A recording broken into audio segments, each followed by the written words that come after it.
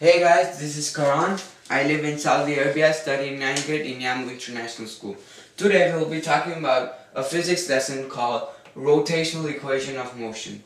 And as the topic, you might have imagined that we'll be talking about motion that relates in rotational motion. Well, that's perfect. But we'll be talking about rotational motion with angular motion, specifically with the equations of motion, as you guys can see, with the constant acceleration. Okay, till this point we have learned the basic definition like angular velocity, angular acceleration. Okay, you would draw this concept from linear motion, which we drew this concept by this following equations. Okay, now the good news in this section that you're going to learn is that it's similar to what you guys learned already.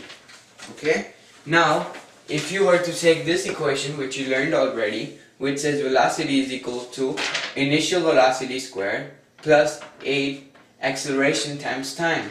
Well, if you were to convert that into rotational, right? So what you would do is, V is equal to omega, because omega tells us the velocity. Okay, omega is equal to initial omega plus acceleration we know is alpha, okay, times time.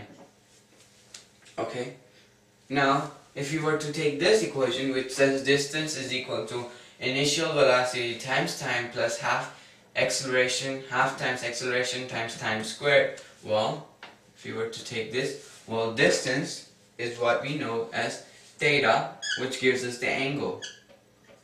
Okay, now initial velocity is initial omega plus times time plus half acceleration is alpha times t squared. And my alpha looks like a 2 over here, but it really is alpha. Okay, right there. See? Okay.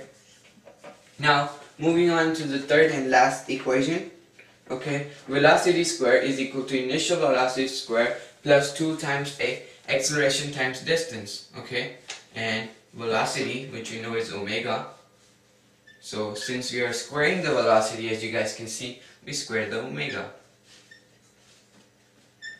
Initial omega squared plus 2 times acceleration is again alpha,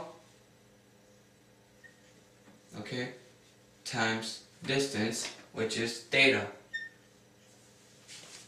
Okay, and this is it, guys. This is basically the equations that we are going to learn in physics, which relates to rotational equation of motion. So these equations are not involving the pathway that is in straight line. This equations right here, as you guys can see, which we already learned, is equations that are used in linear motion, which is involving straight path. Okay, now this equation right here is involving rotational motion. So when there's rotational motion, you use this following equations. Now, I wrote this way because I wanted to present you the easiest way I can, because I don't want to scare you guys. Okay? Okay? Now, knowing this information over here, I'm going to present you a problem.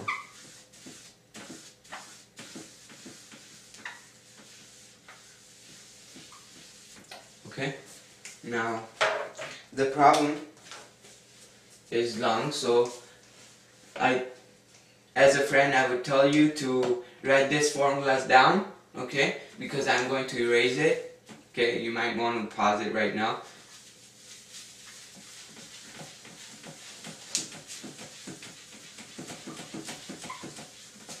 So, the first question is this. As you guys can see up on the board, a car's wheel starts from the rest and accelerates to final angular velocity of 4250 revolution per minute over a period of 4 seconds. What is the angular acceleration and angle through which the tire rotates?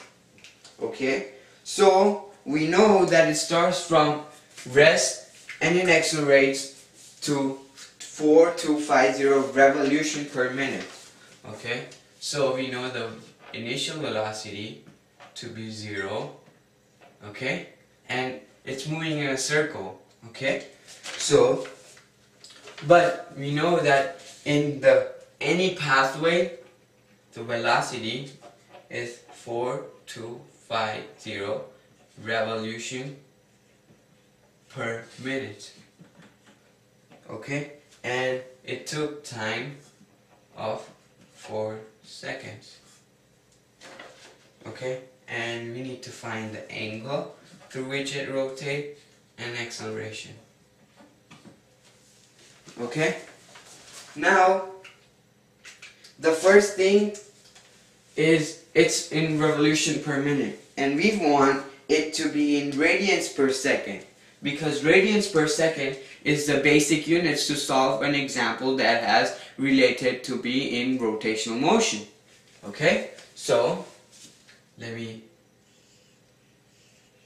put this main information over here in the box. So we have 4250 revolution. I'm going to write it up here. 4250 revolution per minute. Right? So we know that 1 revolution is 2 pi radians. Okay? Revolution cancels out. Now we have minutes. Let's convert minute into seconds. We know that 1 minute is 60 seconds. Now I wrote minutes up here, not over here, because I want the minutes to cancel out. Okay? Now if I were to multiply this and divide it by this number, I would be getting my answer to be 445.1, that is radians per second. Okay, now we need to find the acceleration. Well, we know the acceleration. Okay, let me just erase this up here, and this is the best way I could teach you. Okay, acceleration we know is change in distance over change in time. Okay, change in distance over change in time. So the acceleration is change in velocity over change in time. Okay, now acceleration is represented as alpha. Change in velocity is change in omega divided by change in time. Now, keeping this in mind, okay, let's take change in omega basically means final minus initial omega, and change in time basically means final minus initial time. So it tells us that it starts from rest. Okay, so we know the initial is 0 and the final, which we just found out, which is 445.1. Okay, so what we do is 445. Okay, let me just write it with a black marker so you guys could see it. So we use this formula up here. Okay, and basically this formula comes from what we already know in physics. Okay, so change final minus initial divided by change in time. So the time it took is 4 seconds, and that is correct because seconds are the units we are looking forward to. So, and this is equal to alpha. So final is 445.1 minus 0 because initial is 0. Okay, now change in time, it took us 4 seconds. Okay, Now, all we are doing is 445.1 divided by 4 because minus 0 is the same thing. So, after we do this, we get our answer to be 111.3. And that is radians per second square. Okay? Now, we found the acceleration. We found it. The alpha is this much. Okay? Like acceleration is meter per second square, it's in radius square. Radian square. Okay? It's basically the same thing. But meter per second is used in linear motion when you have straight pathway. Okay? Now, let's find the angle, theta. How many times the tire rotates? Well, we use the following equation that you guys could see. Okay? If you have written it down, the equation looks like this. Theta is equal to initial omega times time plus half times acceleration, which is alpha, times t squared. Now we use this equation because we already know all the units except this one, which is exactly what we are trying to find. So we use this equation up here. Okay? Now if you were to use this equation, okay, now initial velocity is 0 and 0 times 4 is basically 0. So what I'm going to do is just put 0 over here plus half, okay, half times alpha, which we found out to be 111.3, okay, times 4 squared. Well, if you were to do this, you would get your theta to be 890.4, and that is radians per second. That's how you do it. So we already found x alpha, which is acceleration, and we now know how many times it rotates, how many degrees it rotates. Okay? Now, as you guys can see, all it takes is practice. Okay? You want to get involved in physics problems to get used to it, to get an expert. Okay? So you guys, when you guys get expert on this, it makes you feel like you can do any problem easily. Okay? And that's what all we need. Confidence. Don't get scared whenever you see the problem like this, when two variables are not given. Like over here, we weren't given to an example, two variables, but we found out. Okay? So let's move on to the next problem, and it should be up on your screen. The question says, a whirlpool starts from rest to the end accelerates to final angular velocity of 3.2 times 10 raised to 3 revolution per minute over a period of 2.3 seconds. What is its angular angle of rotational in degrees? Okay, in degrees. So we know by just looking at it, we know that the angular velocity is 3.2 times 10 raised to 3. Okay, it's revolution per minute. Okay, and we want it to be radians and per second. So what we do is convert the problem again. 3.2 times 10 raised to 3, which is basically in scientific notation, and this is revolution per minute. Okay, now we know that one revolution